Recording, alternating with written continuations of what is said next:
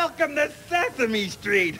I was just doing one of my favorite things, reading signs. I love to read signs.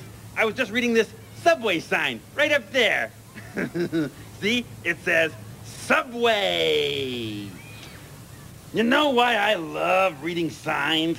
It's because they tell you where you are or where you're going, or they tell you what the names of places are.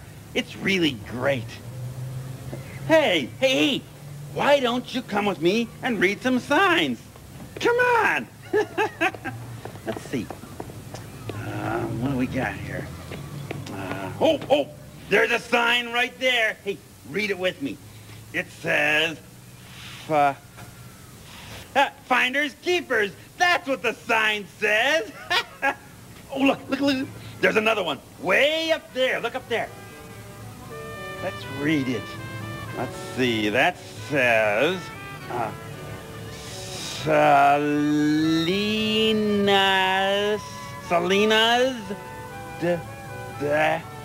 dance studio. Selena's dance studio. Yes! Now we're really cooking. Let's find another sign.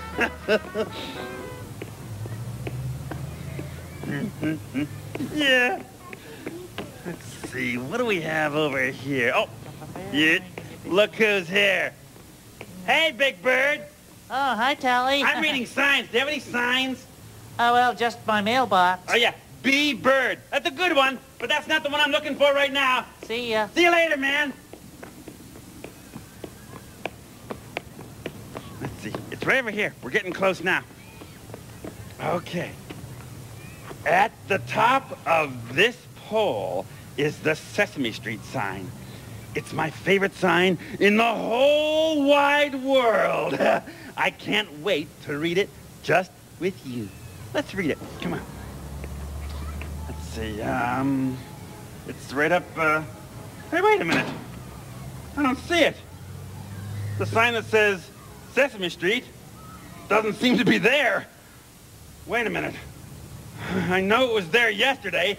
I remember reading it yesterday. I stood right here at this very spot and read the sign. I remember. Sesame Street.